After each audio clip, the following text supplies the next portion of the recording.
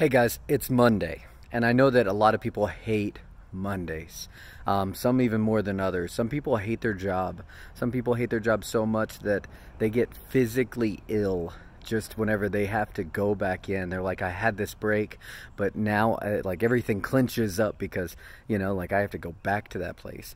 And sometimes it's just Mondays are hard, like you're used to, hey, I had some family time, I had this. And you know what? I just want to encourage you with something. No matter where you're at, no matter what your boss is like, no matter what your situation is like, no matter what your what you have to do at work, like how much it physically or emotionally can take out of you, God sees that.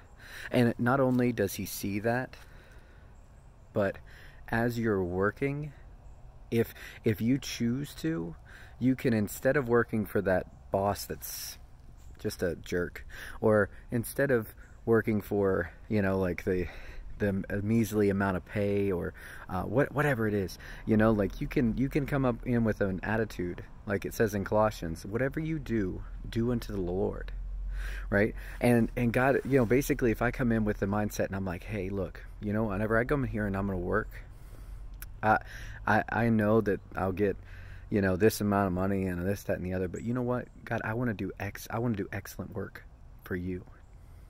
And whenever you start taking this in your mind and you start in your heart, you just start saying, no, I know that physically, like I can see all these moving pieces around me, but I'm not doing it for them.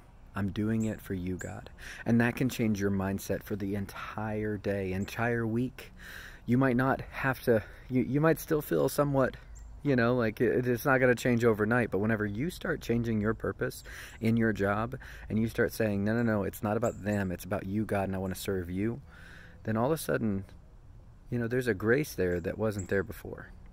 And so I just encourage you, as you get ready to take out your Monday, right? Or maybe it's your Tuesday, maybe you're late on these, maybe it's Wednesday, maybe it's Saturday, and you're like, man, oh, well, think about it.